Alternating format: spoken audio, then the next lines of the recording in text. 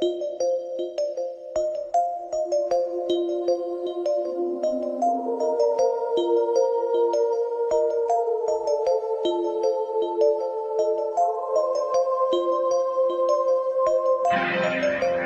are listening to And If Love Remains, a unique show spotlighting people, ideas, science, culture, and art. Your host, Mike Lovett.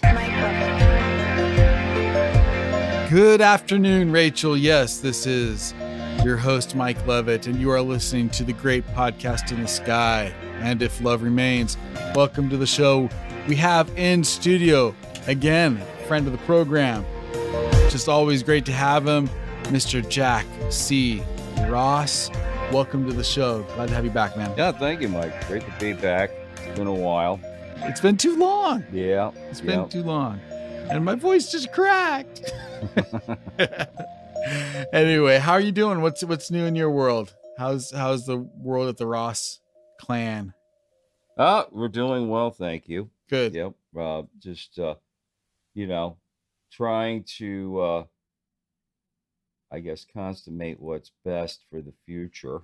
Yeah. And hopefully here before it gets too hot, as we know it will I'll be ready to move forward. So we need to adjust. All right. So anyway, just want to get some ducks in a row, and that way, as they say, you'll be ready for whatever's coming.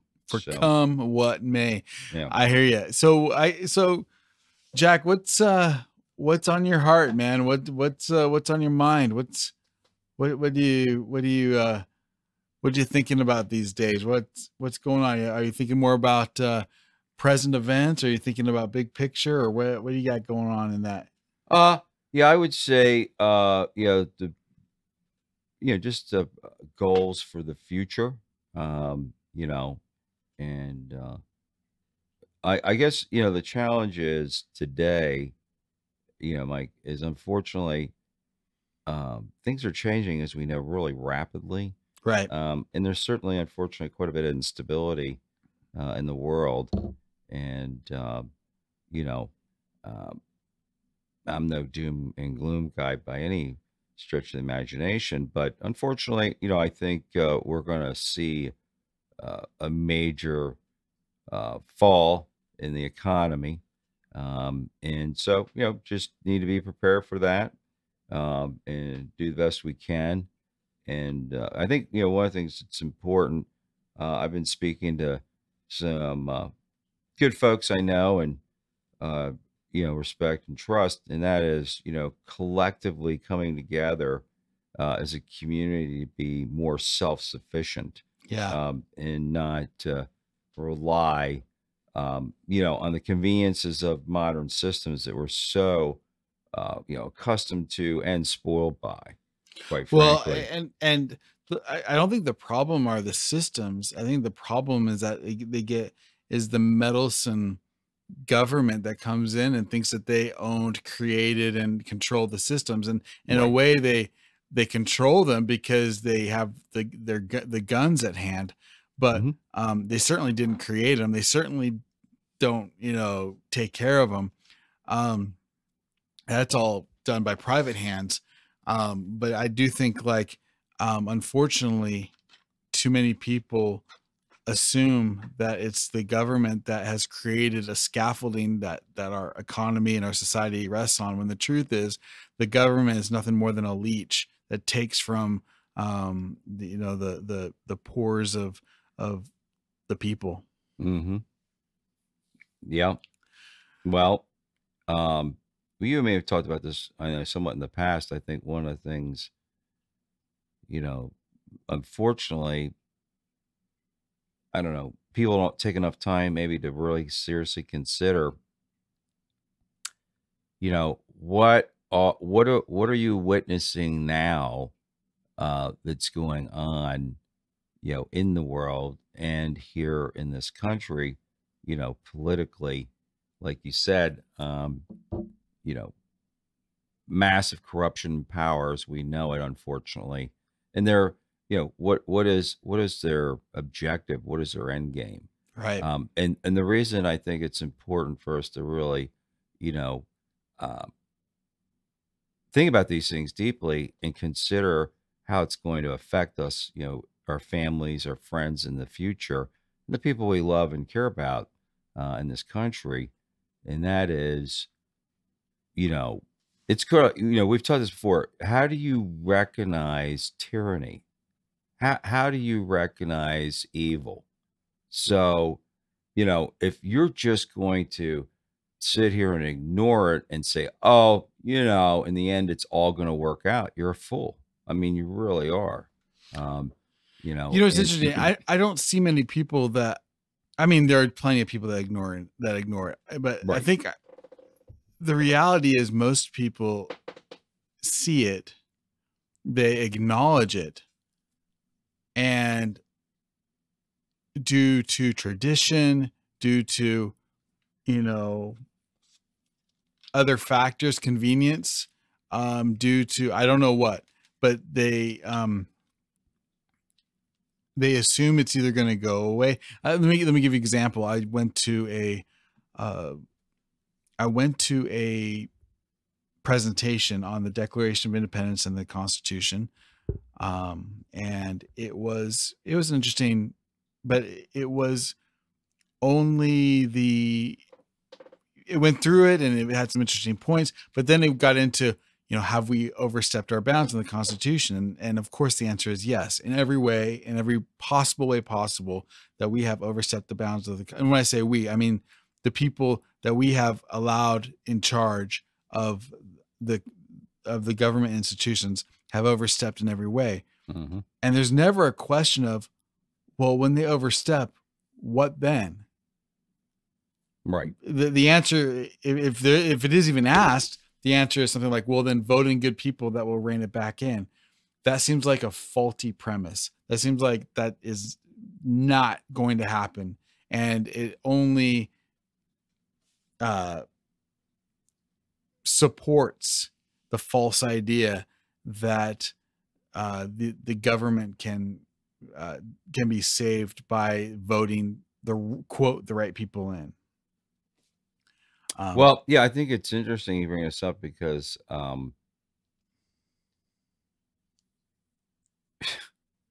you know, whatever you want to say. So we've had these, elections, you know, national elections, midterm elections, and local.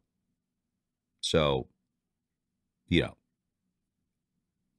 I think Arizona is a great example that, with this Kerry Lake, Katie Hobbs situation, and you know, it's just staggering. I mean, how does Katie Hobbs stay in power and position in the state of Arizona when it's a conflict of interest directly against the whole electoral Well, process? because nobody's going to stop her. Right. So yeah, and so it goes back to like you're saying. I mean, here's the way I look at it. Even if Kerry Lake, you know, won, which I believe the election was corrupted personally. Uh, I have a friend of mine hasn't sent me the information yet, but there's some massive evidence that's now come forward on the actual collusion and corruption, here in Arizona, specifically Maricopa County. But I don't want to get down that rabbit hole today. But even if Kerry was in power, let's say, and this, it's like they have their hands tied Right. because nobody else is on the team to make, significant difference and change. And, the reality is with change, there's going to be periods where people, don't like it. It's a painful transition, whatever that, may be from one's perspective. But bottom line is, I've known about this in the past, where people go to Washington, get elected, and they get out there as a congressman or senator, more likely a congressman. That's kind of your foot in the door. And their hands were just absolutely tied. And the reason was because they weren't willing to join the good old boys club in Washington. They Mhm. just refused. They stood on moral character and principles that I'm not going to get involved with this corruption. I'm here, to represent my constituents and make a difference, positive change. And I, know what we need to do. I may not have all the answers, but there's certain things we can definitely, you know, Which kind of goes to my point. When it's this deep, Mhm. like the only thing, and I've said this before. I think people think I'm a Debbie Downer, or that I'm negative or have lost hope. And the truth is, I've actually gained so much hope Mhm. in realizing that I actually have a say in the matter. And my Right. say is to disengage. My Mhm. say is to say, you guys are so corrupt. Right. You're so insane. Um, and frankly, it's immoral. It's immoral for people to think like they can vote a representative. Check this out. Let's say I was going to court, okay, Mm. and in fact, I'm going to court and I need a lawyer, and so I need somebody to represent me in court. And Right. so, John, you're my adversary. You're the prosecuting attorney. But Right. what you're going to do is that you're going to actually vote for my representative. You're going to choose who my representative is in order to represent me in court. Now, am I going to get good representation? Is somebody going to represent me, in my interest, or is somebody going to represent you in Mhm. your interest? And Right. that is end up what happening in all forms of government. When we vote in Right. a representative, essentially half his constituent, half the people who voted are aren't represented, and Right. frankly, he's not representing me. Mhm.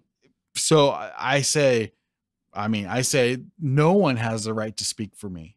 Right.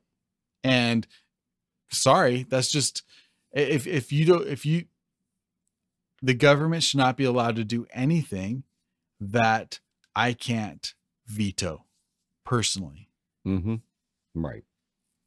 And you might go, wait, does that mean you can't no. I mean, that's Right. not what I'm saying. What I'm saying is, like, there has to be an opt-out clause. There always has to be an opt-out clause to say I'm not interested in participating in this. And it can't be, well, move away. That makes no sense. That's tyranny. That's slavery. you know? Right. Right. Well, yeah, you're right, because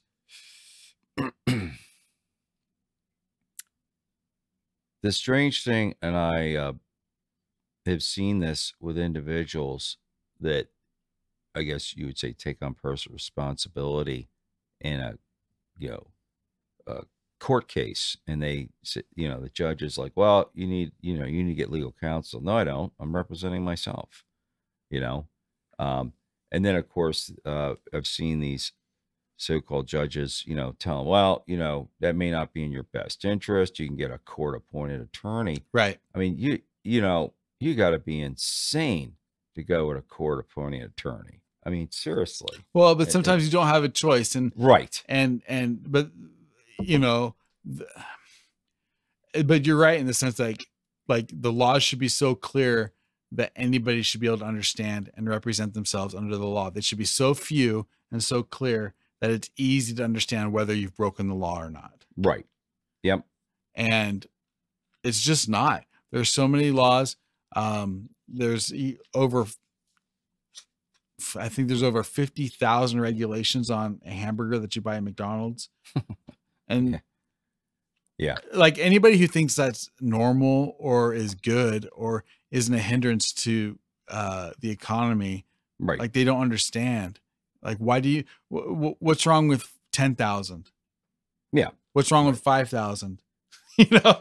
Oh yeah. It's like when people say, like, if you were to make the propose, you know what, I suggest that we go back to Obama's federal budget. Mm. And people would be like, the horror, you know? Yeah.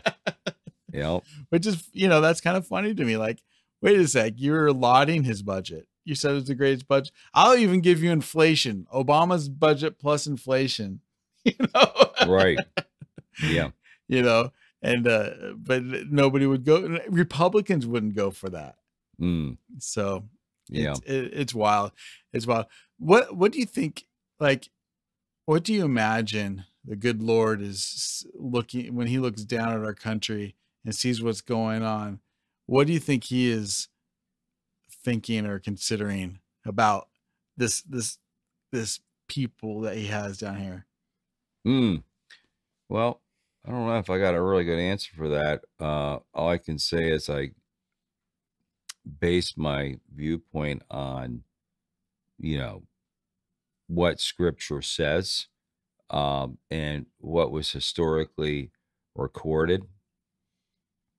And, so we see the history of, the Israelites, and, all I know is, if God's angry, our Creator's angry, he's not on our side. And that doesn't mean there's not forgiveness or redemption. But what I'm saying is, when you have a whole culture that has turned their back on recognizing, what God has created for us, and the simple, I put it, guidelines to follow, it's hard to say. Unfortunately, my personal perspective, Mike, is the country in general, United States, has turned their back on God. And it's really at the forefront and significant today when you have, all these groups and organizations and LBGQ2 and T and whatever. And, Scripture is really clear about, what's right and wrong. And, this whole thing on the sanctity of marriage. So, they can sit there and debate and argue it all they want. The one thing that's interesting, Mike, about this thing is Scripture is really clear, that the Creator so loved us that he gave us free will. And unfortunately, you have the free will to make ungodly decisions, bad decisions, and in some cases, irreversible decisions.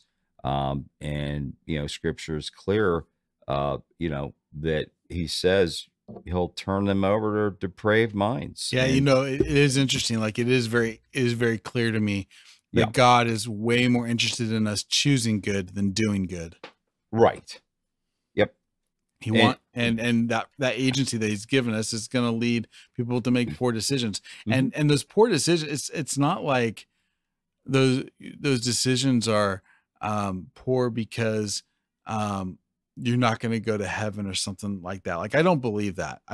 What I believe is that they're poor decisions, and what they lead to is suffering and pain in this life. mhm, Maybe not personally to you, but overall as a society. right. Just imagine if everybody did what and I think about this, like, if everybody did what I'm doing, would that be good for society? Sometimes yes, sometimes no, but I think it's a valid question to ask. And so I think, people can find happiness wherever they find happiness, but the reality is, as a society, it's doomed to failure, and there's historical precedents for that. Well, What kind of things are you looking towards to, I don't know, back away is the right word, but to prepare yourself for we just saw that the Silicon Valley Bank went under. yep. We've seen gas prices inexplicably I think here in Arizona, they've gone up by 50 cents in the last 3 weeks, at least. Right. And it's not like it's the time of year when it's time to change the formula. Like, this is an odd thing right now. Right. We're seeing that happen. We're seeing, food prices go through the roof.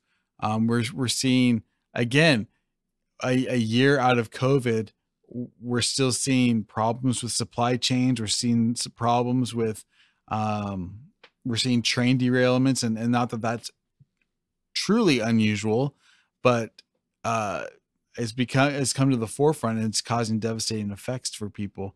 What is your strategy, or what are the things that you're thinking about to protect you and your family?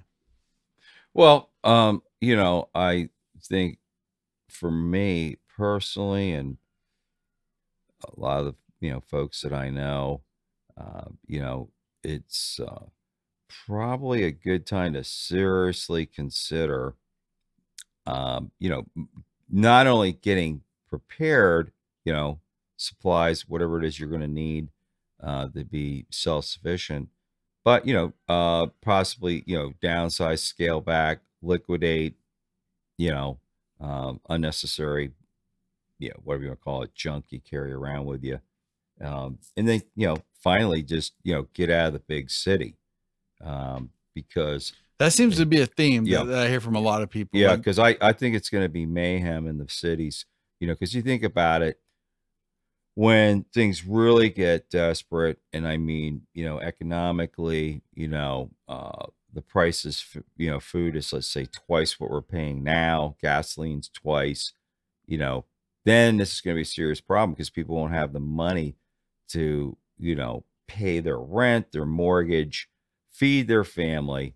And in essence, they're not going to have any money to get to work, drive to work.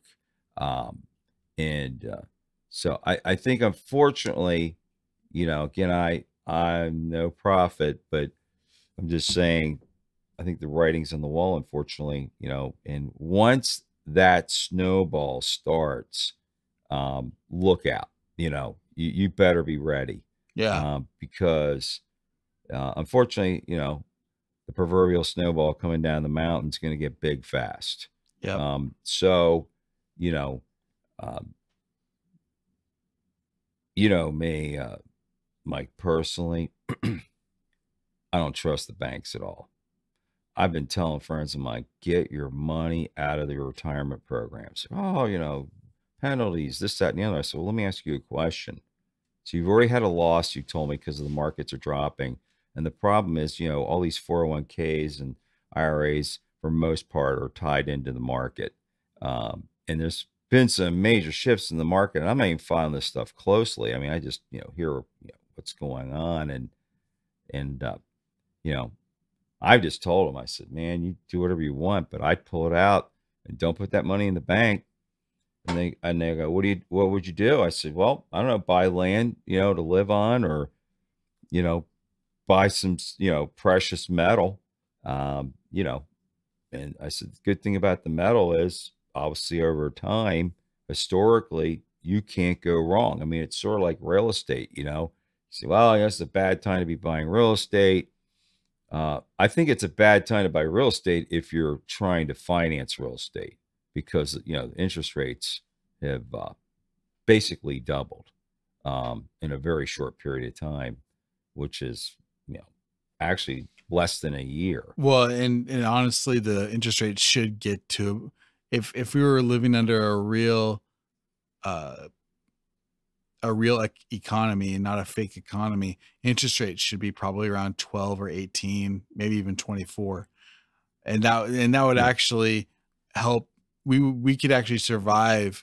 I think even thrive in the long term if we had interest rates that high, because what would happen is people would then put money away to save, and that would increase the money, that would increase the saving supply, that Mhm. would then allow people. See, money is an interesting thing. High interest rates, they're bad for loans, but they're good for savers. And Right. so what you want to do is encourage saving, and then what you want to do is flip that around. And then as there becomes more and more savers, interest rates will naturally fall, and then you'll create a market for loans. And that's how this thing kind of works. But the problem is we've kept interest rates so blasted low for so long. It's like we've been just injecting caffeine and cocaine into the system over and over and over, and eventually the patient's going to die. Right. Right. No, I completely understand your perspective, and I'm not disagreeing. The reality is, unfortunately, we've gotten spoiled again. With like you say, really s- rates that are just so ridiculously low. And it's interesting you bring this up, Mike, because when I purchased my first home in 1990, FHA first time buyer, I was paying 10% interest. Right. Yeah. Um, you know, and I made my payments and all that, but I remember those days, and so yep, you're right. And I don't know, there's kind of a disparity because I remember going back now, I don't know, approximately 15 years ago. So I guess it'd be pre-08, where um I had a CD at this financial institution, and then I took a secured loan against the CD. And at that point, it made economic sense to me, and I'll tell you why. I won't go all the whole reasons why I did this, but you know what it was I called it the return on interest versus the cost of borrowing money. That interest, I only had about a 2 point differential on two Right. 2%. So for me at the time, it just it made sense. But today, you can't get that. You can't even come close to that on a CD versus a loan. Right. Yeah, Right. yeah. And I think that's the mistake that people, again, because we live in such a, here's the other thing that I really would like people to consider is when we have these artificially low interest rates, Hmm.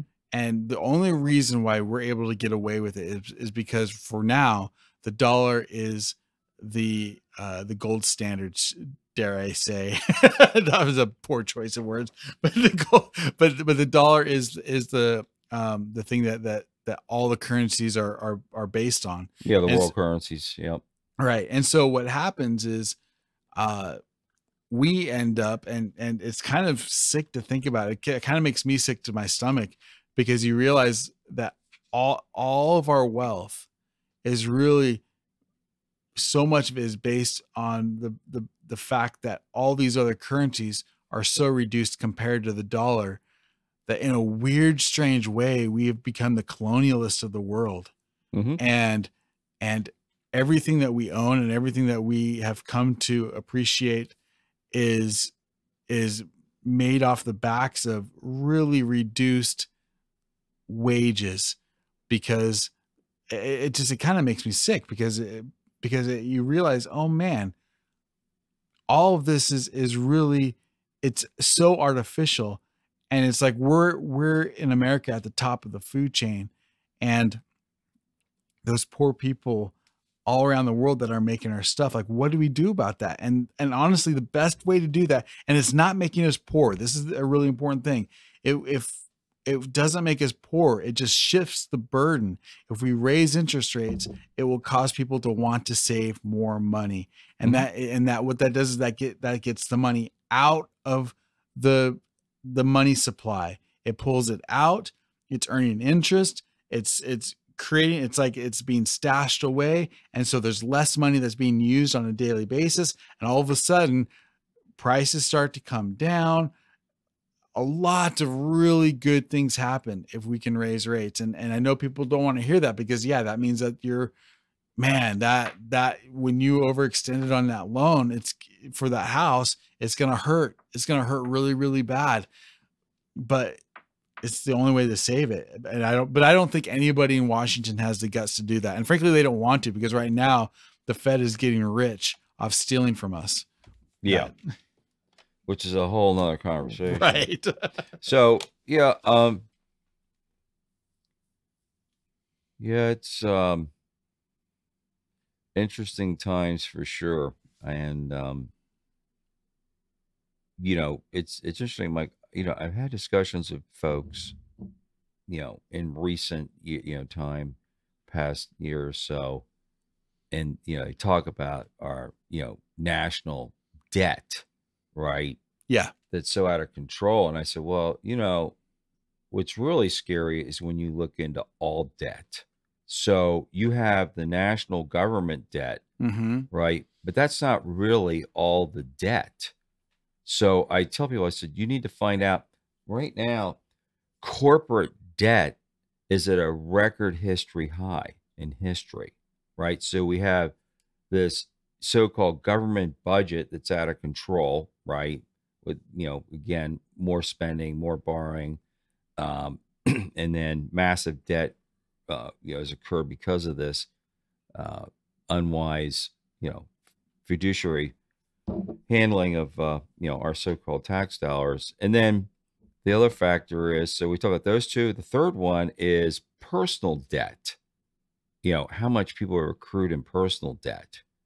And I tell people all the time, I said, start doing crunch the numbers. I mean, it's staggering. It's like $100 trillion in debt. And I said, here's why I'm telling you this. I said, when you sit down and really, crunch numbers and figure things out, how is that all going to get paid back? I mean, it's insane. I mean, Well, we can't even pay it back in our lifetime. That's how crazy those numbers are. but John, here's the thing. Yeah. That's how the system is built. If we paid back all the debt, let's say magically there was a way to do it, and we paid back all the debt, every penny, the national debt, our the corporate debt, consumer debt, the mortgage debt, all that was paid off, there would literally be $0 in the economy. Mhm. Every dollar that is floating around in the economy right now is debt. Everything, like when we hold up a $10 bill, what that's really saying is I'm holding 10 little IOUs that somebody else has given me. And so if I were to use, if all the debt is paid back, there's no currency. Well, what does that mean? That means we have to go back to real money, gold, silver, precious metals, figuring out a way other than the fiat currency that we're using today. Yep. And so that, my point is, that is how, and this isn't like a conspiracy. This isn't, I mean, it is a conspiracy, but it's not like it's a fake conspiracy. This is how the Fed is getting rich off of us. This is how we're becoming slaves to those in power. And because at any moment they can raise rates, at any moment they could change the system, and we're all subject to that change, and we're not free. Where if we had a real money, if we used real money, then we can step outside of the system. And if a bank makes a change on their note, it doesn't affect you because you're using real money. Yeah. And that's what I'm talking about. I'm saying, like, we need to start thinking about money in a real way. Yeah. Instead of thinking about money like the greenbacks that we're holding. Yep. Well, I agree. And yeah, it's interesting how many people don't understand the whole system. And like you said, this paper dollar, it's just a faith-based system at this point. People believe it's worth something. And like you said, it's not backed by anything. Well, there's that great line, the Milton Friedman line, which is funny to me. He talks about, we have such a great system where we send money, basically we send paper with numbers printed on it over to a foreign nation, and we get back vehicles. That's kind of a great system for us. Right. Until it's not. Right. Yep. Until it's not. Well, and I think, Mike, unfortunately, a lot of Americans are pretty ignorant about a lot of this stuff on the fiduciary side. Like going back in history, how we have this, global currency. The USD is supposedly the global standard. It's tied into OPEC. But I think all those walls are falling in. And the reason being is because economically, Russia's actually doing quite well. And you have Russia, you have China, you have India. And,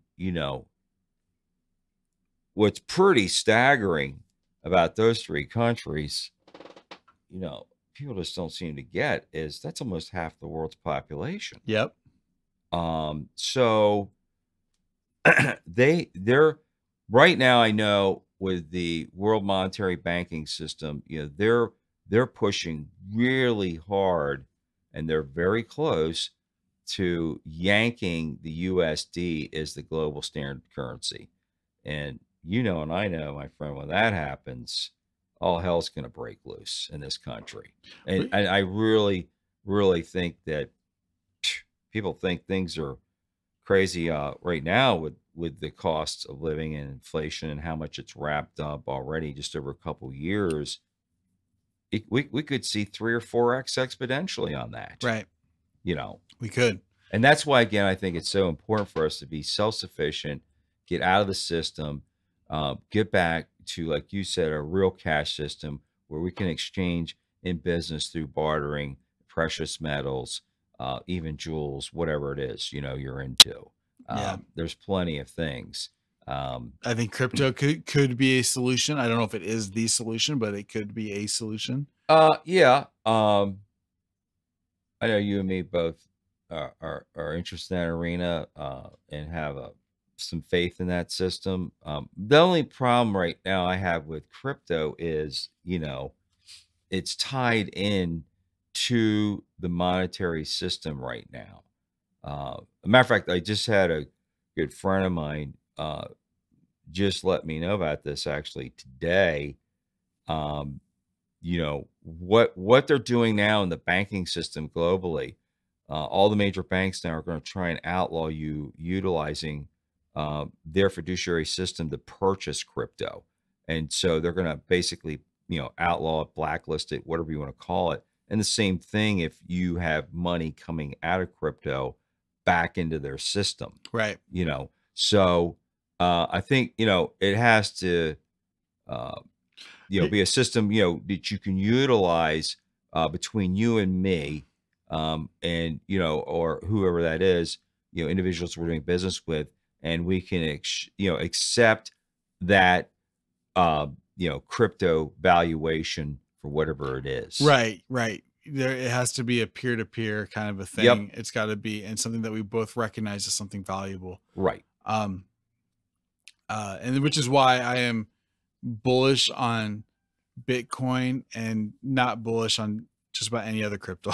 I think Bitcoin is still the gold standard. It is. And I agree. You know, and the funny thing is, we've talked about this, Mike, before, about this whole thing. Bitcoin now is the great grandfather of crypto. right. And you know, it just has a lot of shortcomings, unfortunately, you know, in the crypto world for me, but there's no arguing the fact that it is the great grandfather, and it has the driving force and momentum affecting all other crypto. That's just Right. that's the hardcore reality. So, you know, even if you like Litecoin or, you know, Ether or whatever it is, you know, and, you know, hey man, go for it. Stockpile all that stuff you want. But the reality is, and we've seen in the market, man, when Bitcoin's on the rise and it's taken off, they're all following suit. And when it comes crashing down, they're all following suit. So Right. there's no doubt that Bitcoin is the earmark. I mean, that you can't get away from that. And I think Bitcoin is also, it's going to be, I think, the most it's going to be the best way for people to hold value in the cyberspace. In other words, it's not going to be gold where you can hold it directly in your hands, but it will be far superior to any banking ledger. Mm-hmm. And eventually it's going to become clear that crypto is, or specifically Bitcoin, is a legitimate way to determine value. That's my hope. I think it will. Anyway, finishing up here, Mr. Jack, I got a question for you. Yes. Leave us with some hope, brother. Preach the word. What hello, Moto. Sorry I am about your that. Moto Voto, and we Soto around the store with a Goto. All right. So what's your question? Leave you with some positive. What? Yeah, give us some positivity, Brother Ross. Come on. All right. Well, yeah, you know, touching on this goes back to a little bit earlier in the conversation on some things we were talking about, but you know, uh, how can we make a meaningful, positive impact, you know, in our community, or you know, here in our little domain, if you will, and so that's what I'm really all about. You know, I certainly do not have all the answers. You know, I just rely, Mike, on my, you know, strong faith, and you know, our wonderful Creator, and you know, for me personally, you know, my Savior, you know, Jesus Christ, and you know, I'm staying focused on, you know, the really good things that encourage me in Scripture. And another thing that's important to me in my life, for having a positive outlook and outcome, is, you know, I've really limit myself to negative information, you know, all the propaganda, media, news stuff. I just really just have cut back so far. And I'm not tied into either these, you know, social media systems, you know, Facebook, etc. Right. I'm not engaged in that stuff at all. You know, and Excuse me while I check my feed. sure. Just kidding. Go ahead. And so anyway, but yeah, and then I listen to you know, just some really good, you know, music, you know, to just I think that get my mind in order. And you know, one of the things I do now, which is quite interesting, I try to avoid rush hour traffic at all, you know, cost, right? Which right. fortunately I'm able to do quite a bit. But whenever I'm unfortunately engaged in that madness, and man, there's some crazies out there today. I hear this from a lot of people. But Yeah. you know, I listen to you know, classical symphony music Yep. while I'm driving. And I've actually found that that's quite effective at just keeping me calm and not engaging in some crazy person's, you know, road rage nonsense. Yeah. You know, so there's some real lunatics out there. So that's what I'm doing, and I encourage people, you know, to find things in their life. And my other thing is just get out more out of the big city and into, you know, our God's just amazing creation out there. I mean, Yep. there's just so much to see and enjoy. And you know, as you get older, I think this becomes more true. You know, there's things, you know, you hear these sayings like it's just the little small things in life now that mean a lot. Yeah. And you don't get wrapped up in all the big stuff.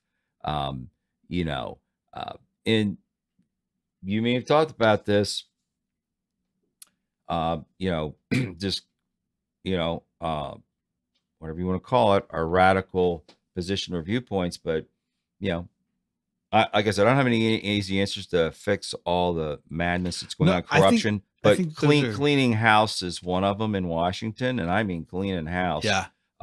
You know, for significant change, because you talked about this earlier. You know, you know, voting in whatever you want to call it, the ideal politician.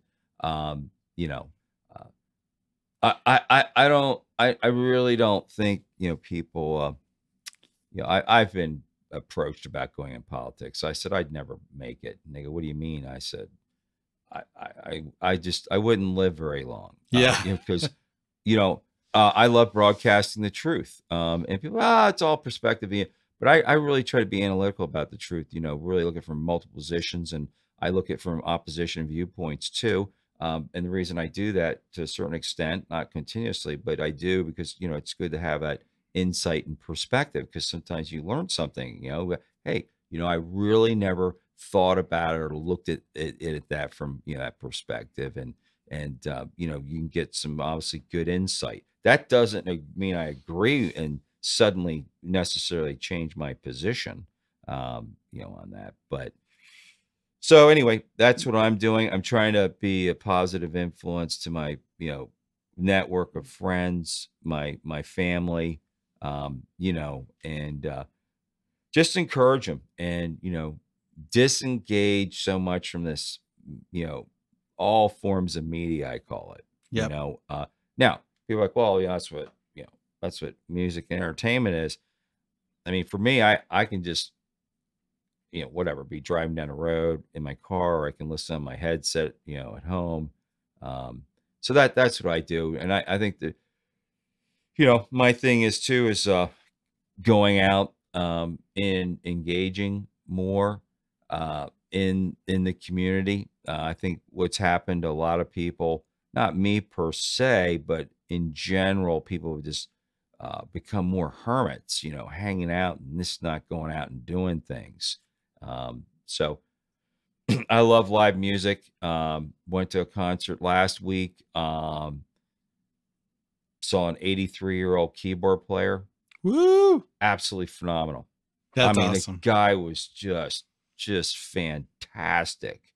And if you want to check him out, his name's Bob James. Bob James, Famous jazz guitar guy, music, I should say.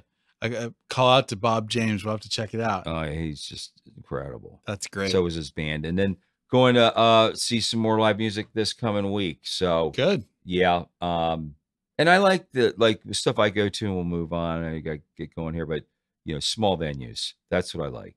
Yeah. The venue I saw Bob James in, over 600 seats. This venue I'm going to this coming week is going to be 300 seat venue. So very intimate, and fantastic acoustics. Love it. Good sound for us. Nice. Where do you go locally? Do you go to the Nash? Where do you go? So yeah, I go probably, I don't know, 3 or 4 times a year to the Musical Instrument Museum. Yep.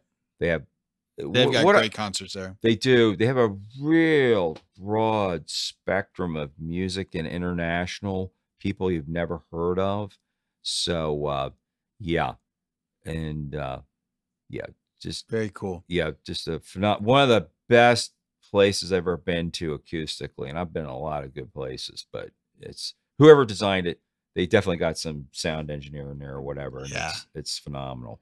Well, that's good. Well, Jack, I appreciate you being on the show. Yeah, thanks. Ladies and gentlemen, that was Jack C. Ross. My name is Mike Lovett, and you're listening to And If Love Remains.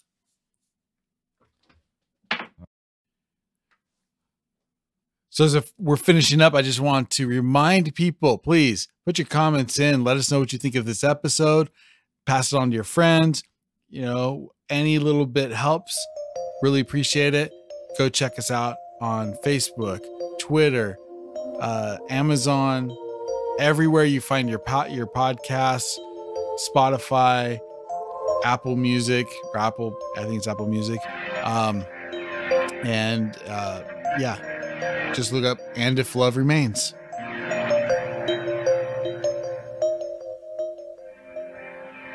You are listening to And If Love Remains. First of 23 installments requested by Dr. Levitt. We're trying to be in compliance here because we're taking him and that whole organization down.